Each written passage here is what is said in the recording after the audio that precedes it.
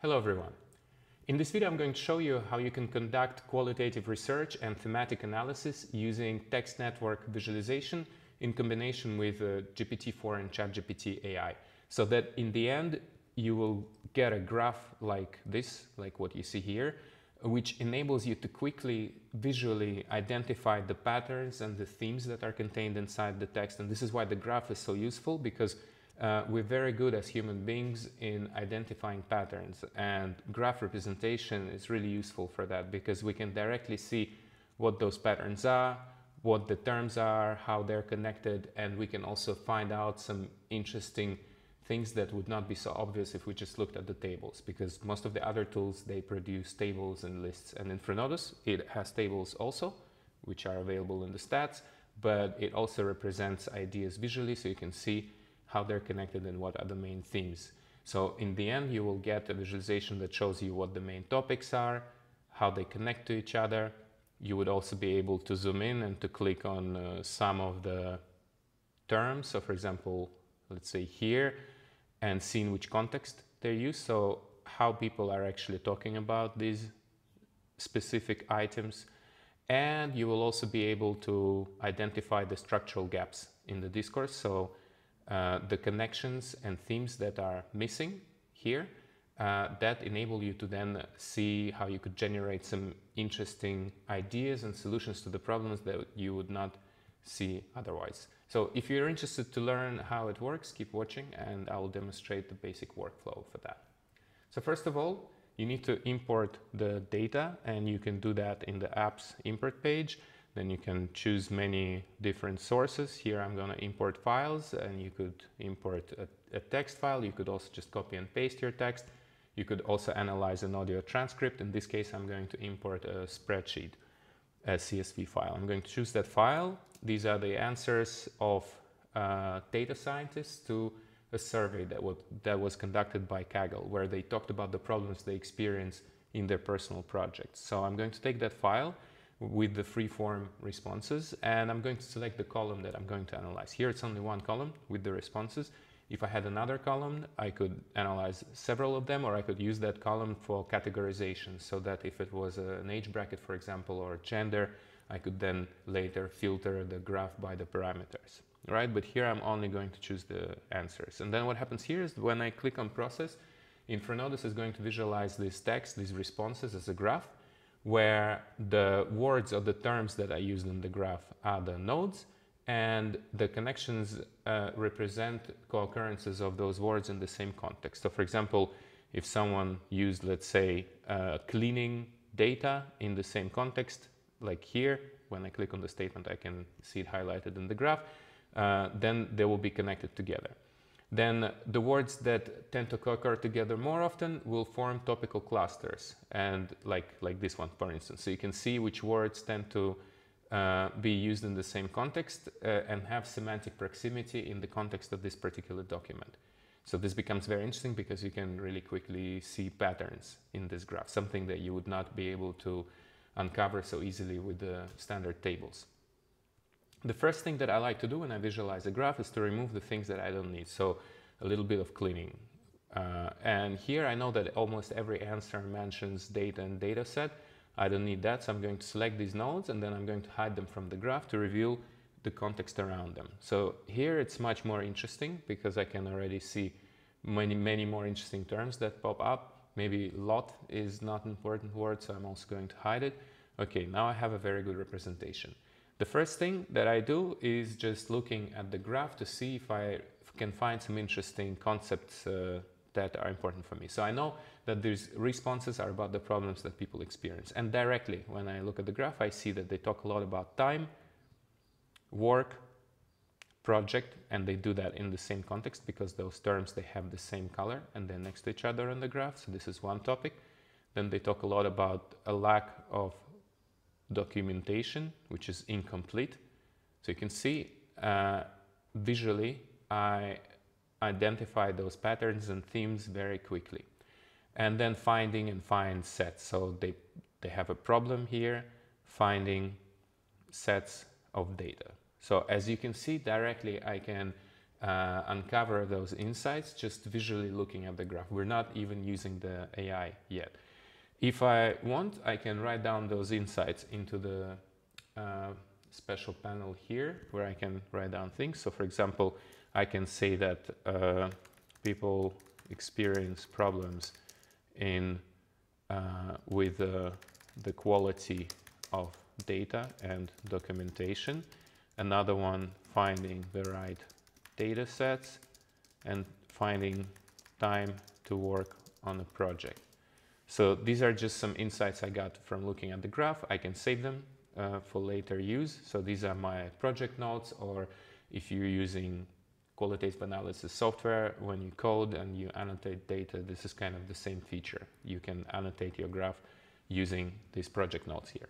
Okay, once I visualize these ideas, I can get a little bit more precise and look at the analytics. So this would be my next step. First, I look at the graph, then I look at the analytics. By the way, if at any point of time you need help with this workflow, you can just open it here and you have a complete workflow listed here. So if you complete one step, you can click mark as complete and then go on further. So the next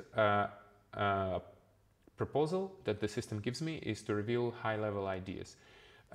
This uses GPT-4 AI to identify the names for this topic. So as you can see, the graph identified some topical clusters or themes that exist in this document, and I can interpret them myself just by looking at the words that are contained in them, or I can also reveal high-level ideas. So they will be sent to GPT-3. I can click here on this button here, and then those topics are sent to GPT-3 and it generates names for them. So to help me interpret what they're about.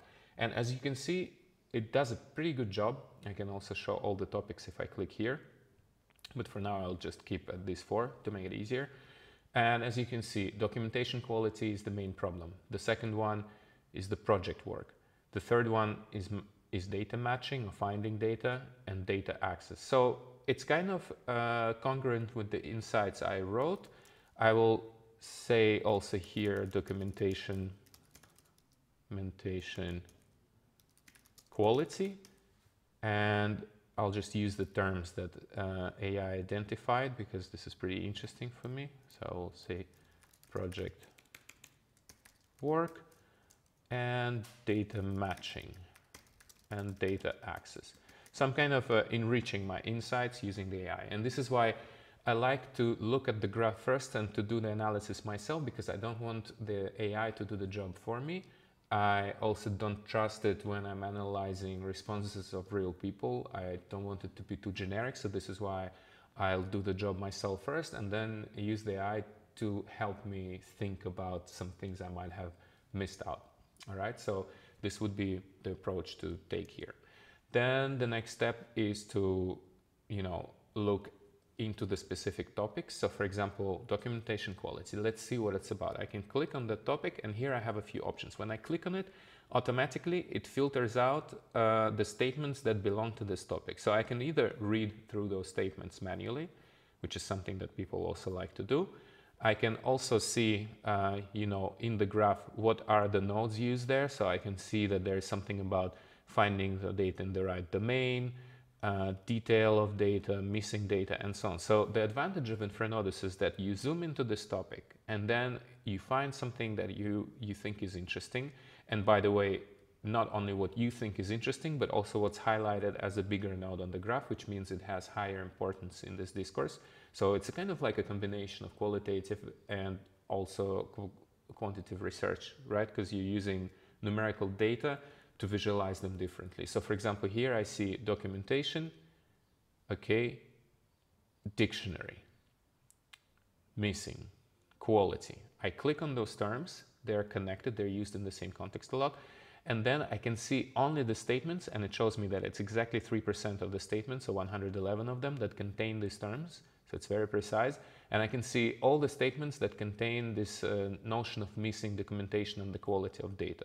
So at this point, I can either, read through those ideas, or another really powerful feature is that I can go into relations and I can ask the system to generate a summary from visible statements. So those statements here, it's going to use GPT-3 or GPT-4, if you select it, to summarize them. I can also do the same here, summarize visible statements.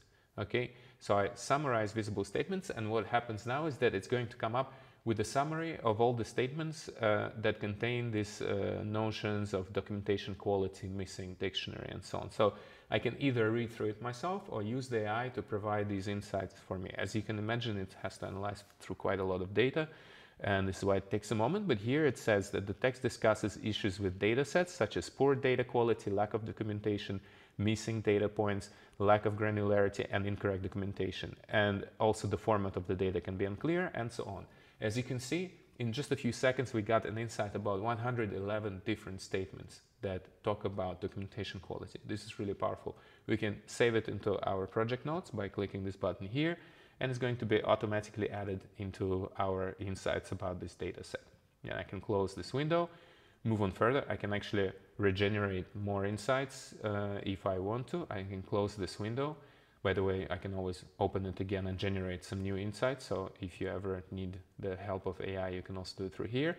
Now that I generated some insights about this topic, I can zoom out and go into some other topic. So for example, here, project work. So this seems a little bit unclear to me what this is about. Again, I can select some nodes and explore in which context they're used to understand it a little bit better, or I can also use summarize selected topics feature here, and it's going to send it to the AI and then provide a sort of summary of what this is talking about. And you actually have several approaches on this, because in this case, if you use this button, it's going to summarize the actual keywords found here.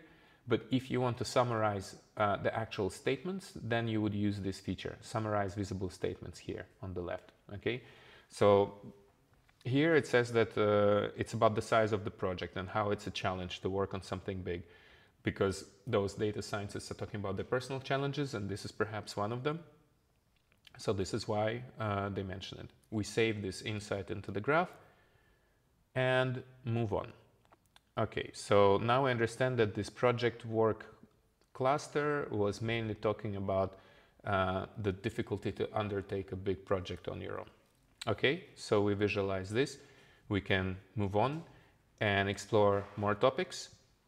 Okay, then one other thing that I wanted to show you is the gap insights feature. And this is a really powerful feature because it analyzes the structure of the network, and then it shows you what's missing from the graph. So here I can reset the highlight and highlight it in the network, and then reiterate through a few different topics to ask GPT-3 to identify what are those topics and how they could be better connected. So for example, here we have a gap between data cleaning, which is a problem, and machine learning. And if we have this gap, then we can visualize very easily some different ideas that we could use to connect it. So for example, here, what would be the connection between data cleaning and machine learning? This is a question that we can ask ourselves. We see that people are talking about data cleaning as one problem and their problem with machine learning as another problem. So we can think, okay, maybe they don't have enough data for machine learning projects. And by the way, InfraNodus automatically selects two most suitable statements that describe this topic. So you can also read them and kind of try to analyze them. Or you can also use the bridge the gap feature, which uses AI to generate a connection between those two clusters and to explain to you what this connection could mean. So here, how can machine learning algorithms be applied to preprocessing required for formatting data and understanding the features for suitable analysis and learning? So this is great because it tells us exactly how those two problems are connected and the question that we should ask ourselves to solve this problem. So if we were working on a product or on some kind of policy, we could actually use this question to then develop an idea from it. I say question because, of course, you can also change the module here and come up with a direct response that would link those ideas together. So, for example, I can also use GPT-4, and then usually it's going to try to come up with a sort of response that would link those two clusters together. If I don't need a question, but I already need an answer. Okay, so there you could kind of like approach it in several different ways. And it depends on whether you want to proactively research your data or if you just want to get some insights as quick as possible. here I exceeded my quota a little bit, but that's okay. Just wait a little bit and then it's going to be reset. So here again, I will generate the connection for this gap, and we will see how is machine learning and data cleaning can be connected with the help of GPT-4 if it works, because sometimes it's not fully functional because too many people are using it. Okay, so if in this case, if this happens, it's great. It happens in a demo. You can always click develop, and then what's going to happen here is that it will use GPT-3, which is usually much more accessible, and generate a response. Okay, so as you can see here, it summarizes these ideas and the connections between them. Okay, great. So you could generate the connection based on your own insight, or use GPT-3 AI to generate a connection for you. Then you can reset the highlight and also reset the topics shown. And one last thing I wanted to show you are the discourse connector points. And this is very interesting because it basically identifies the most influential terms in the network that have high influence but not so many connections. And these are usually really good entrance points into the discourse. What it means is that they are relevant, but they are not burdened by too many connections. So if you try to think of how to connect to this discourse, these would be the perfect terms. You can select them and then see what they are: documentation incomplete, finding, big public set, and then you can click generate content, and the built-in AI will generate some idea that tries to link all those terms together in an interesting way. And here it says, by finding incomplete public documentation of big sets of work, we can set ourselves up for success in finding the necessary information to complete our tasks. Okay, so this proposition of finding documentation for big sets and how it sets us apart from the others, we can also generate more responses. Here it says that working with incomplete documentation can be a big challenge in finding and setting up work, which also means that if we provide some kind of solution that would solve this problem for users, then we might provide a very interesting service. So as you can see, based on these problematics, we're already discovering some nice insights. We can also try to use GPT-4 again. I don't know if it's going to work now, and maybe it's going to come up with some solution again. So let's see. And again, the way that you would use this feature is just reiterate constantly through the ideas it gives you until you find something you like, or just read it yourselves here in the analytics panel and try to think here. Yeah, it comes up with an idea of incomplete documentation quality and missing format, how it's problematic, and how it then makes it difficult to find the right model. So again, these problematics of data for machine learning and how it's important to provide some solution for that. We could save it into the notes and move on to the next ideas. So this is how you would perform this analysis. First of all, looking at the graph, finding some interesting topics inside, zooming in, looking into the specific connections between ideas, finding the actual statements that contain those ideas, summarizing them using this feature here that summarizes visual statements for you using the AI, then zooming out, jumping to some other ideas, exploring them, writing down your notes in the project notes here, and then at some point, once you're done with analyzing the patterns and themes in the data, going to gap insights, revealing the gaps, reiterating through them, and trying to find how you can connect them in interesting ways and using AI to generate those connections for you. And finally, those discourse connector points that reveal interesting points of entry into this discourse that kind of show you how you could embed your ideas into a certain discourse by touching upon the topics that are important but not so frequent, so that they would have some sort of bandwidth for you to go through. This is how it would work.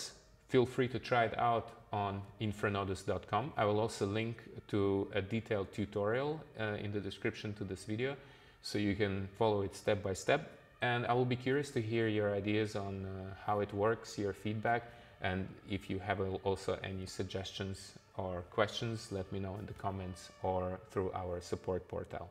Thank you very much, and I hope you enjoy using InfraNodus.